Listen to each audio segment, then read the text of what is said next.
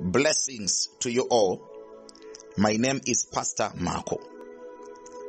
Ndichaverenga shoko la Mwari from the book of Genesis chapter number 22 verse number 14.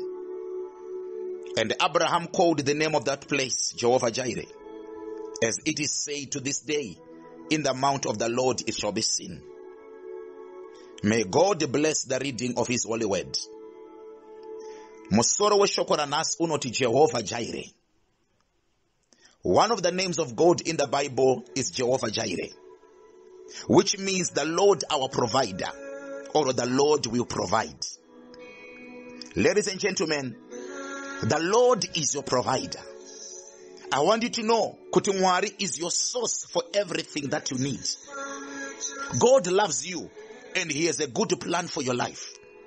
He wants to bless you so you can fulfill his plan and purpose. Challenge inaitwa nevazhinji ndeyekuti vanonyanyotarisira kubetserwa navanhu instead of God. You end up missing out on what God wants to do in your life because unovimba navanhu kudarika kuvimba naMwari.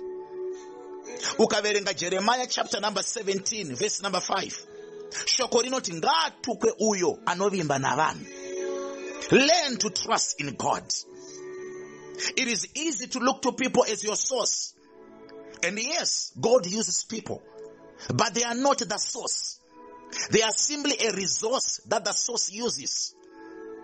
Ukaverenga James chapter number 1 verse number 17. Shoko rinoti every good and perfect gift comes from our Father in heaven. People are not your provider, but God is your provider. People are not your source, but God is your source.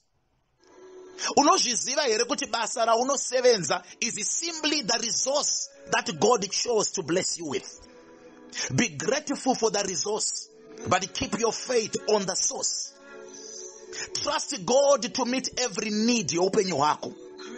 He wants to be everything you need in your life. Trust in him with confidence that he is the Lord your provider.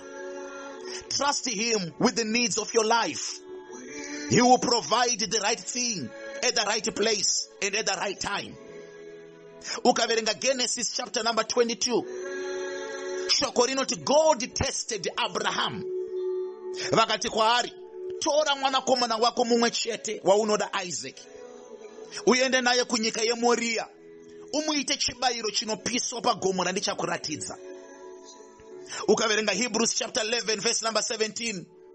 Shoko rinoti by faith Abraham, when he was tested, he offered up Isaac, believing that God was able to raise him up even from the dead.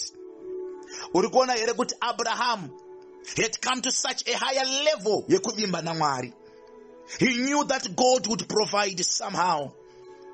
Shoko rinoti Abraham akatora Isaac nevaranda vake on a 3-day journey to Mount Moriah. Vasvika pa Mount Moriah, Abraham anodza varanda vake kuti vasare nembongoro. Anovati ini nomwana tichakwira gomo tinonamata. Kana tapedza kunamata tichadzoka. Abraham aive nekutenda. Aive ne stubborn faith. You can hear the faith in his statement. Paanoti tichadzoka. We will return again. Now, vachikwira gomo, Isaac ndo paanobvunza Abraham baba vake kuti moto nehuni tinazvo, ko gwayana rechibayiro riripiko? Abraham achipindura anoti Mwari uchatipa gwayana rechibayiro. Uri kuona here kuti Abraham again speaks faith and says the Lord will provide himself a sacrifice.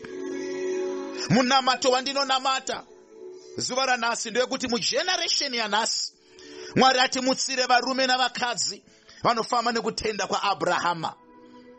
Now, vapamusoro pegomo, Abraham akavaka altar ndokusunga mwanakomana wake Isaac pamusoro pehuni dziri paaltar. Shoko rinoti Abraham akatora banga kuti abaye Isaac. Ipapo mutumwa waJehovha wakadanidzira kwaari akati, Abraham, Abraham, usauraya mwana wako, ndazviona kuti unonditya. Shoko rinoti Abraham lifted up his eyes. Ndokuona shure kwake kune gondobwe rakabatwa nenyanga dzaro mugwenzi. He took the ram and offered it as a burnt offering instead of his son Isaac. It served as a substitute for Isaac. Now, panaverengesa, shokorati Abraham called the name of that place Jehovah Jireh. Chishireva kuti the Lord will provide. Ladies and gentlemen, the Lord is your provider. He will always provide the right thing. In this case, it was a ram. It was exactly what Abraham needed. Provider. Just like Abraham, God will provide what you need. He is Jehovah Jireh, the Lord your provider. He will not lack. He will meet your needs. Muzimbabwe yakadai, he is still Jehovah Jireh. He is still the Lord your provider. He will provide for you in the time of need. Ukaverenga Ephesians chapter 3 verse number 20.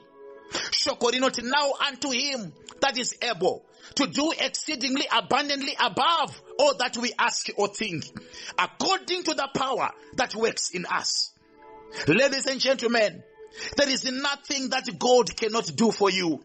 He is able to do exceedingly abundantly above all that you ask or think or imagine, according to the power that works in you. God will provide. When you are hungry, Mwari achakupa chekudya. Kana usina pekugara, Mwari achakupa pekugara. Kana uchirwara, achakupa utano.